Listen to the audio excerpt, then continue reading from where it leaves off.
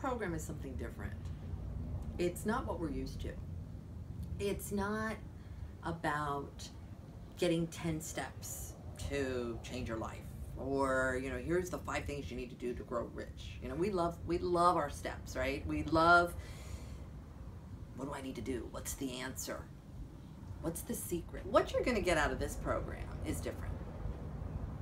It's the secrets that are inside of you.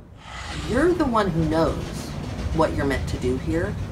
You're the one who knows what you want to be. When you keep looking externally, you can't get in touch with that. What this program does is says stop the noise. Stop the advice.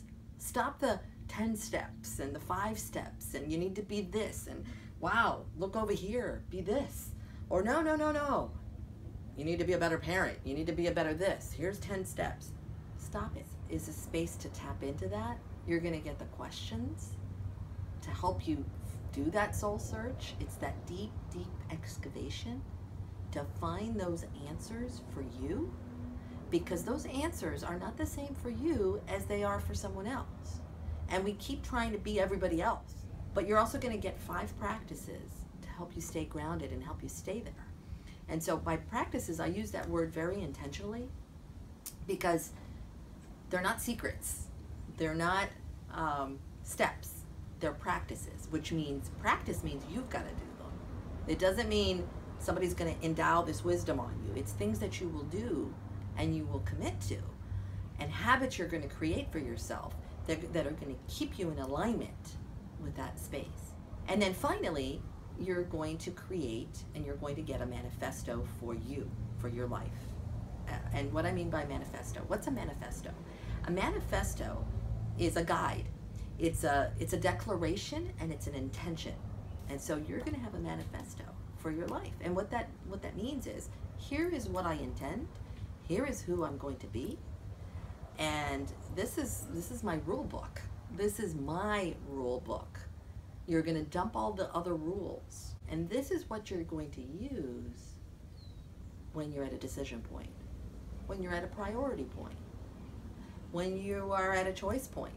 Do I behave this way? Do I behave that way? Viktor Frankl, for those of you who don't know who Viktor Frankl is, he was a physician and a psychiatrist who wrote this incredible book called Man's Search for Meaning after his experience in the concentration camps in Nazi Germany. And he says, he has wonderful things in this book, but the one thing he says that I think you're going to really get out of this program is, in between stimulus and our response, there's a space. This space. Something happens to me and then I respond, right? That's a reaction. In between those two things, there's a space. That space is pretty much where freedom is, because in that space, you have the power to choose. You choose that reaction. So the reaction is not given to you. Your freedom is about choosing it. And so at the end of this program, what you're going to be in is you're going to be living in that space of freedom and of choice, not stimulus and then response, the way you've been conditioned. You will be choosing intentionally what those reactions are. That's what you'll get out of this program that's very different.